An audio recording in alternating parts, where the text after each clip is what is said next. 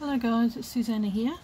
I'm going to be creating this beautiful scissors case which I made while I was on my break. I'm just sort of pre-recording this. I've got it on a sort of a bit of a funny angle because I have got it on a tripod which is just up here, because I find with the stitching it can be quite hard to see, so I wanted to sort of figure out a bit of an angle where I could do it and you can you know, see what I'm actually doing. So I'm wanting to do more stitching videos, so this will probably be the first one of the stitching videos. I've still got to continue doing my sewing journal one, but I thought I would show you this scissors case that I made, and I'm going to be doing a tutorial, and I am going to have, I've printed off some, here we go, I don't know if you can see it all, there we go, Susanna's case pattern. So I've printed off some patterns which I'll have on my Etsy store, but I've got enough to do 6 kits. I'm actually on my sewing machine table, which is a little bit further away from where I normally film, so it's a really dark day today. So I've got the lights on, but I'm underneath my window. Yeah, we'll see how we go. Anyway, so it's probably going to be a few parts. I'll put that over there. It's just so beautiful. I was really wrapped with how it turned out, because I needed a case for my scissors. So and I had that other little black case that I had, but I wanted something a little bit better. Okay, so what we're going to do first is you'll get this pattern, whether you get it with your actual, I've got enough to have a couple of patterns to make, or you can just get it, it's just going to be one PDF, and it'll be on my Etsy store. So I cut out all my patterns, but I also, this first bit here, I've got beautiful doily, and I put it on a doily, and that's what, you know, it looks like I've done all the stitching, so it's cheat stitching, but I got the doily, and I'm with the kits that I'm going to make, it won't be this doily. I think I might be able to get one more out of this lot here, maybe on the top, but I'll find another doily and cut out bits and pieces. You'll see them on Etsy anyway.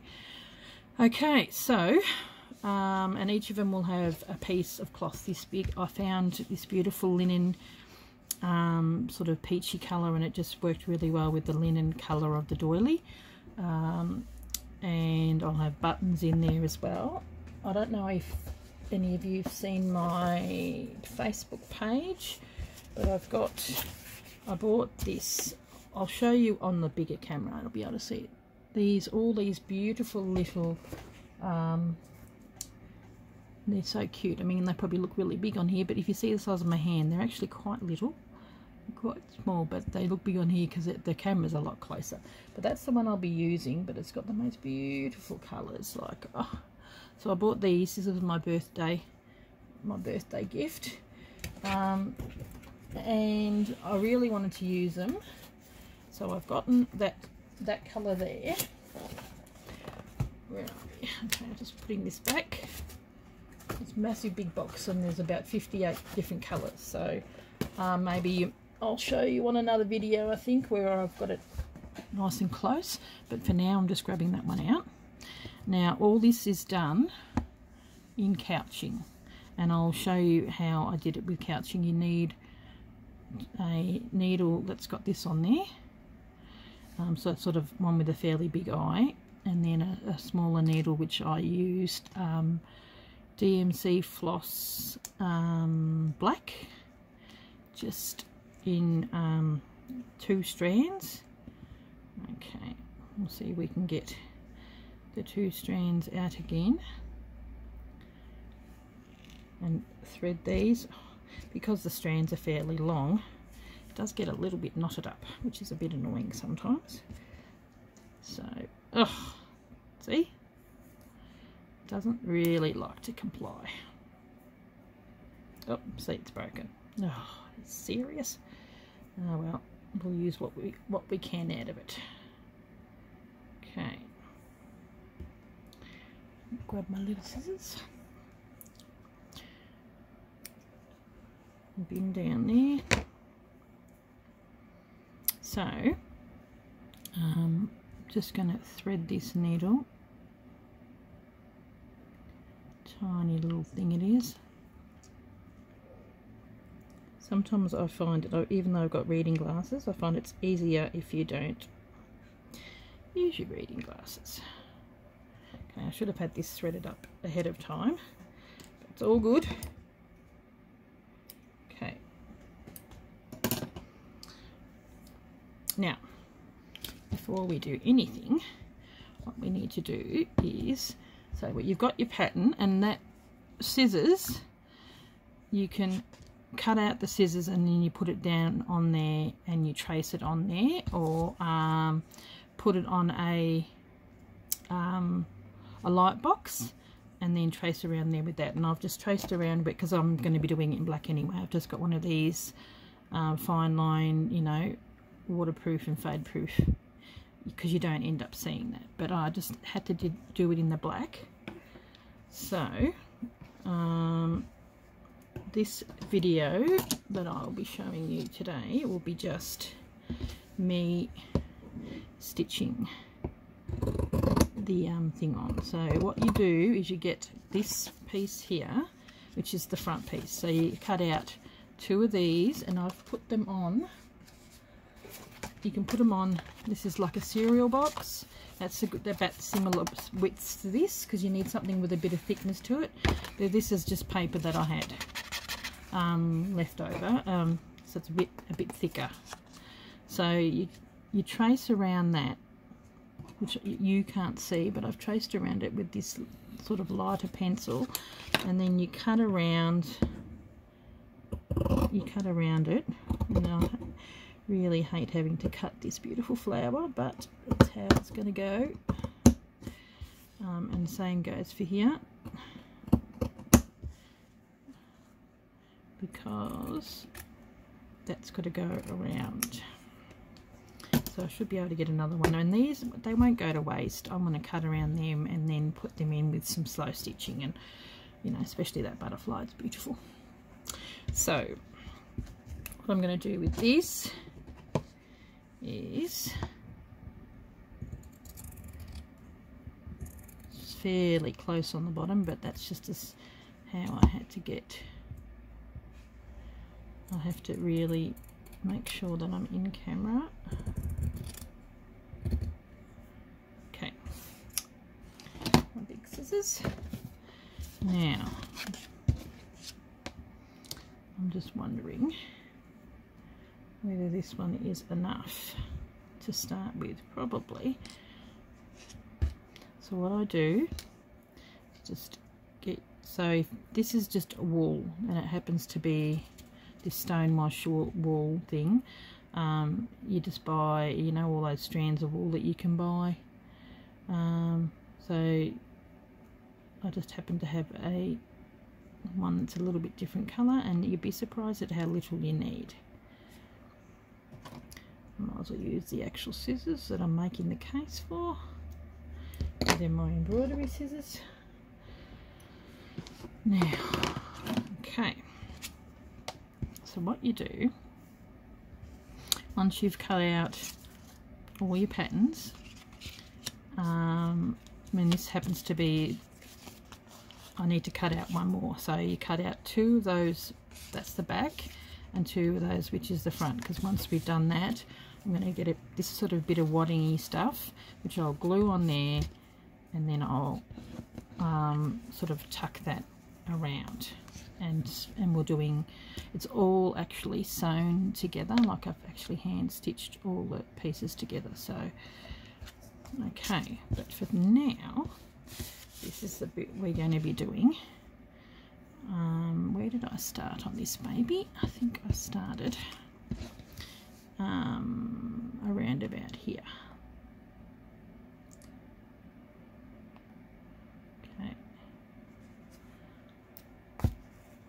Okay, now what you do, you get your other one as well.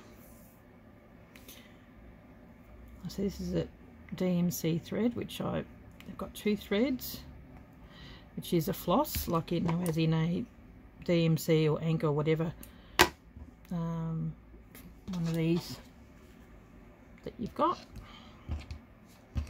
So now it seems a little weird, but you've got to use it using 2 things at once. So I've done that. Now I come in with my DMC thread.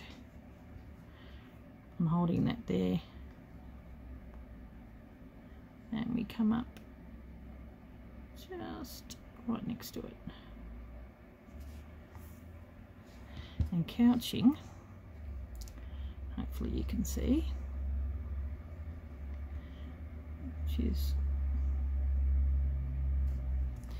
now it's done a lot quicker when you're not having to work on the camera. I might even see if I can, oh sorry, see, it's on such a weird angle.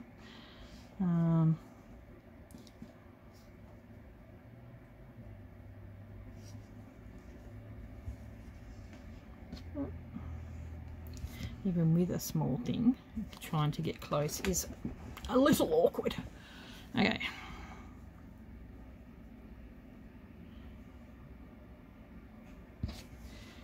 Okay.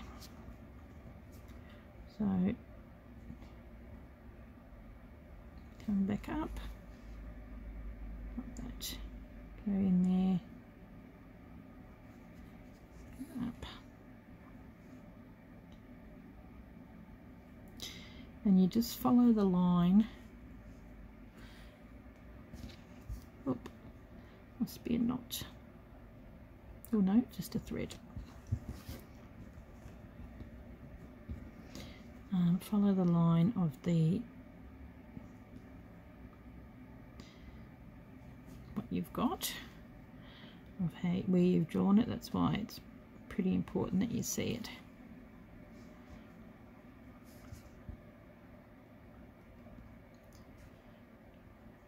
Now I usually am quite the upper when it comes to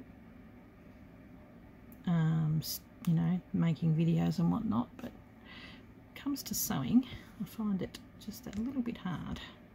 Now it sort of goes up a little bit, so what you need to do is you put, yeah, it's a bit difficult because it's got a little bit of stitching underneath there, and then I come up here.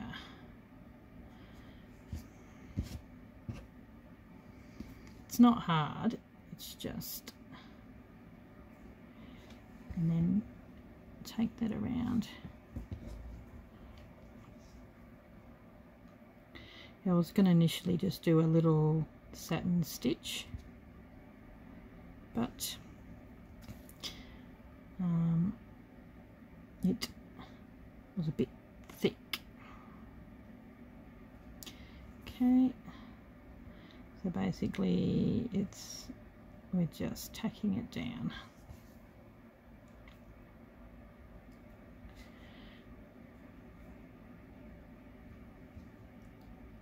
And as you can see,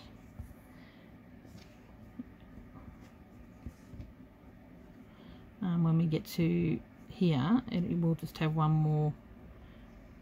more stitch, and I've got another little bit that goes in there when you see it. Oop. Okay, so I won't be showing you how to do all of it. I can stop and start on bits because it will take a long time. Okay, now we just continue around.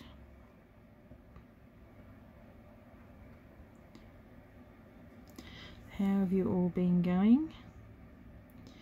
We're you probably already know, but we're in lockdown in Victoria at the moment, which is yeah, not that great, but better than everyone being sick. It's the elderly that are really feeling it.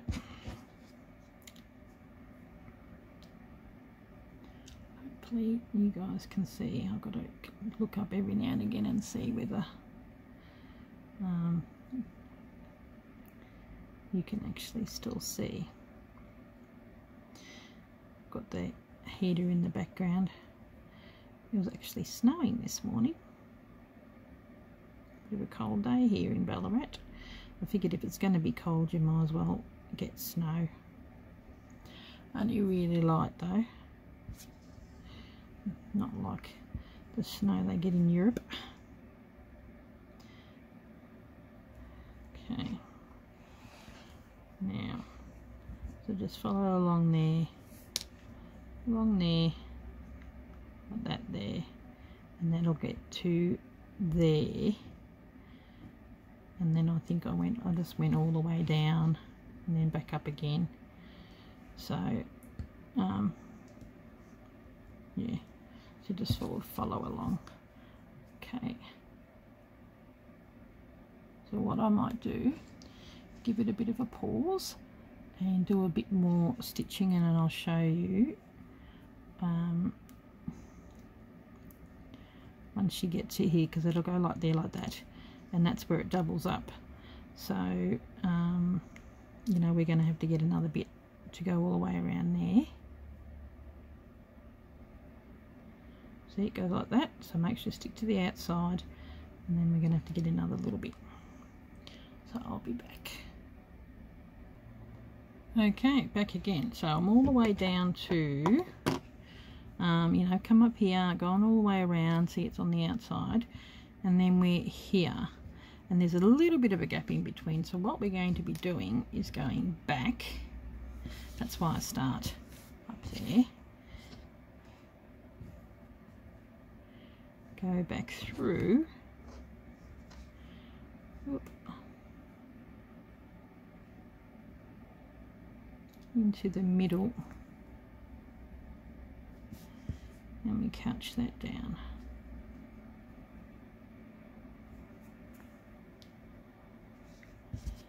Into the middle.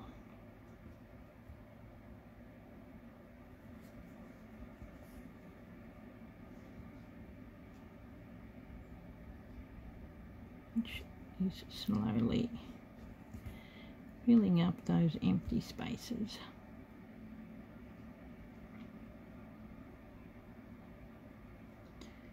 Now when you get to here, you've got to veer a little bit more to this way, which does seem like it's leaving some space, which it is. That's okay. Okay.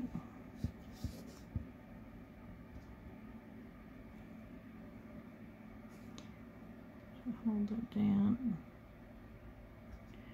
I mean, this is still attached onto the needle.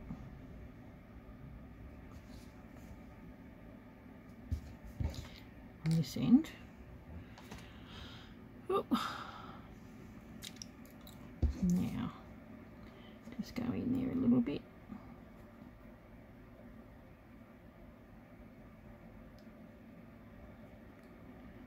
Moving along.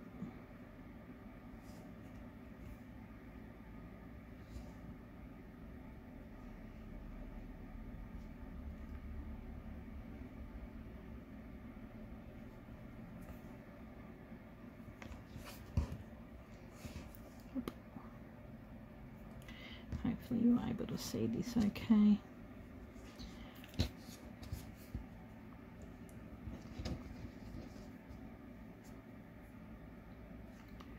Where are we?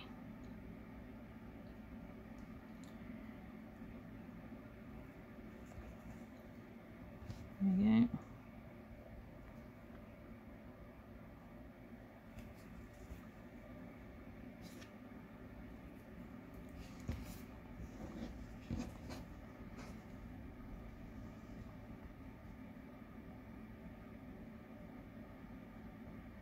So much harder to do it on camera than it is just in front of me. So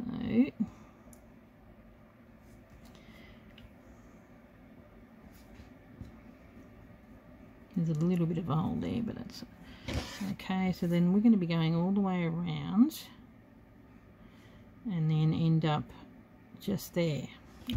So what I might do is just quickly stitch this down as quick as I can go. I'll just pause it for a second until I get to there, and then I'll show what to do. Okay, we're here where we need to be. So what you do is you get, this is why you need a needle in here, is you get the needle and you go through, pull that down, and then stitch this part down. Make sure that that other bit's out of the way. Oh, it's always the way. I'm trying to do that last little bit.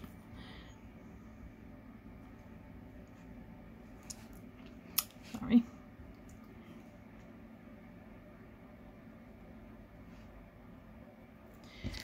Okay.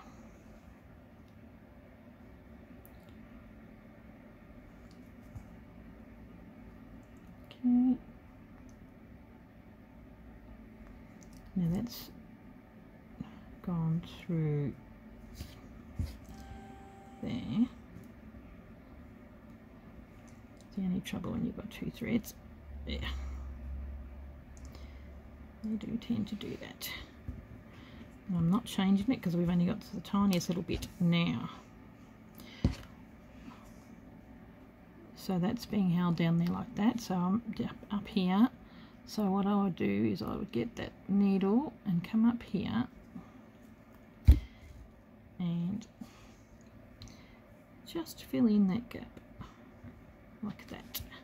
And the piece that you will get, I'm just using what was left because I had a really long piece from the first one that I made, would be a bit longer. So what you would do is now,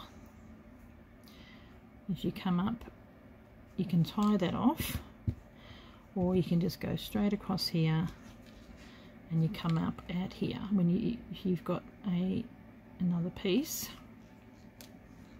Ugh, bits everywhere. Got to finish this bit off first before we do anything.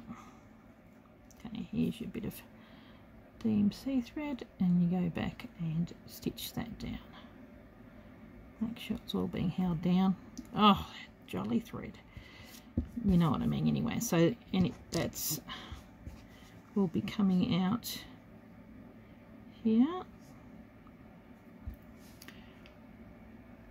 Close as you can. Yep.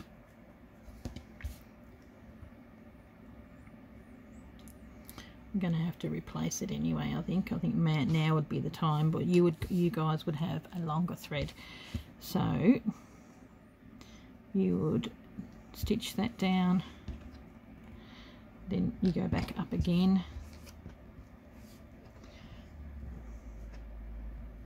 It's enough for 2 at that part, so there's probably enough for there, and then there's probably enough to go back down again, and that fills in that part, and then you would finish it off there. So what I'm going to do, that's enough for this video, we'll stop that there.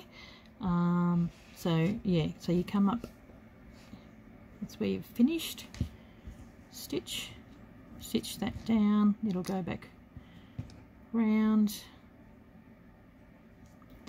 That will fill in that bit, and then that other bit will come up, and you've done the actual stem part, and then you'll get a new bit for there, but the bit that you get will be long enough that I had one piece for that. So yeah, okay, well I'll just leave it at that. It's already 24 minutes, and this part I will yeah, you just continue to couch along that anyway, and I'll probably come back when it's there and do another part of the video. Okay guys, I hope you like it and make a start on this. So this is part 1 of SUSANNA'S sewing scissors case. Okay, thanks for watching.